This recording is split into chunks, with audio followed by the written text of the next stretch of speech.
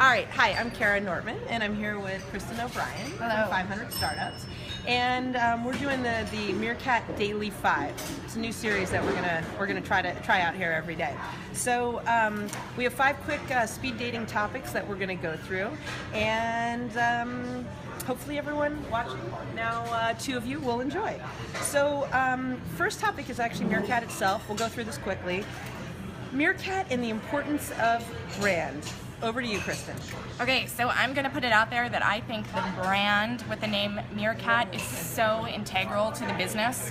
There used to be a show, I'm not sure if many of you remember, there was a show on like the Nature Channel or something that was called Meerkat Manor. It was an entire show about meerkats, a whole season of meerkats. I used to watch it with bated breath. So I think like the concept of a meerkat coming out, looking around, and getting a little quick peek and then going back in their hole is the perfect brand for the company, and it's part of why they're going to be successful. We're all visual learners, and we all see the yellow Snapchat-esque branding, and it sticks with us. I should also note that I was explaining Meerkat to my 4.5-year-old last night, and she said, "Of course, I know a meerkat. I asked you for one for my birthday last year."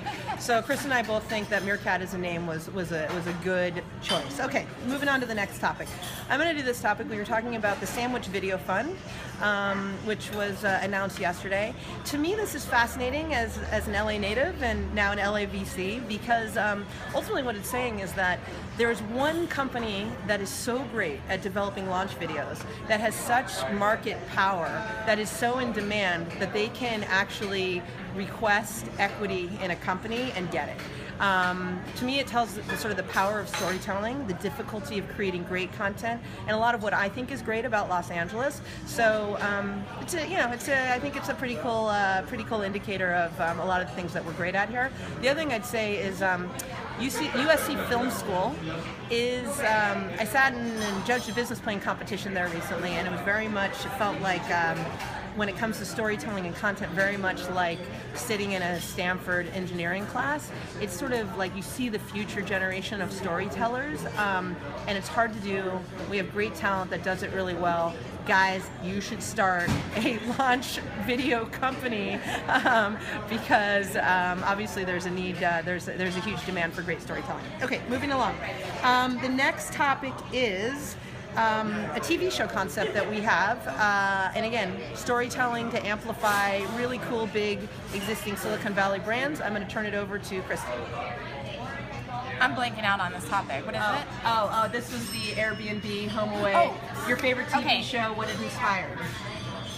Oh, right, okay. Sorry.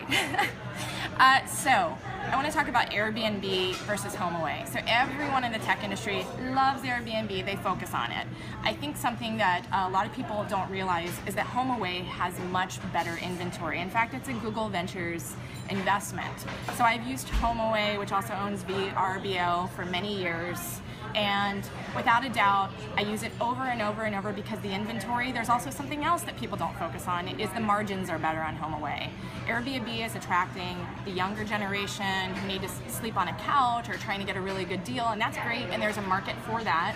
However, if you compare it to HomeAway, it's attracting people like me, a little bit older, need a bigger place, need a backyard because we have a dog, or people with kids. Okay, we got it. Now, what's the concept? The storytelling concept. The storytelling concept, The brand building concept. Brand building concept is a TV show that's sort of like a House Hunters or House Hunters International that tracks the different stories that occur, the transactions that occur on HomeAway or Airbnb, right? That was your sort of... Yeah, I mean, it's sort of like, think of Travel and Leisure, Spa Magazine, any of these sort of like, you flip through them, aspirational, can I take a vacation there?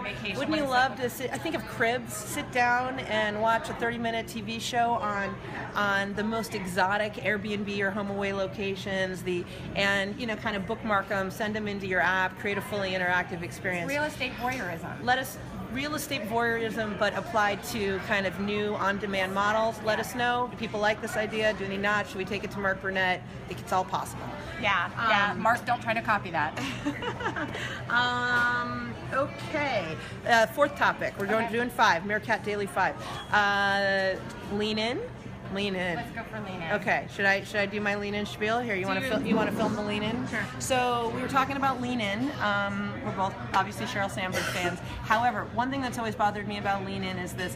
One thing that's bothered me, one thing I love. The thing that's bothered me has always been the idea of get a great partner. Because I sort of feel like if you don't have a great partner, you just feel like crap. And what are you supposed to do? Get rid of that partner? I guess it's an option, but more than anything, you got one, you don't got one. Maybe I understand it creates the dialogue. It gives you a reason to open it up and to say, Sheryl clearly has a great partner, but what about me? Anyway, mostly I think it just makes people who don't have a great partner feel not so great. The one I love is actually don't take yourself out of the game until you need to take yourself out of the game. So, which means don't foresee all the things that could go wrong or could be problems, because more often than not, they're not. Take it day by day, do what you're passionate about, address it in the moment. All right, last topic for the Meerkat Daily 5, coming from Christen. By the way, if anyone wants to share a question for topic number 6, we'd be happy to take one from the audience. But topic number 5 is Christen's been at the forefront of developing innovative new programs from her days at Demo to as a founder of 500 startups and creating sort of a ecosystem approach to investing.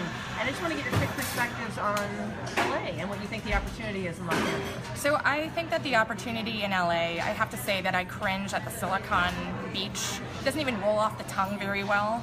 But with 500 startups, I've traveled all around the world, and I've seen developing technology ecosystems from India to China to parts of the U.S. and here in LA. I think that the opportunity for LA is to be LA, is to be LA tech, not Silicon Beach, not try to replicate Silicon Valley. Silicon Valley can never be replicated, just like Hollywood will never be replicated. But I think there's a lot happening here. It has very good fundamentals. You have great investors like Upfront Ventures and several others. I think there needs to be more investors coming down here. I hear Fred Wilson just bought a house in Santa Monica. This is a good sign, and I see great things to come here, so I'm excited about it. Awesome. That is our Meerkat Daily 5. I'm here today with Christen OBrien, who's down hanging out from San Francisco, and hope everyone has a great day. Thanks for tuning in. Bye, guys.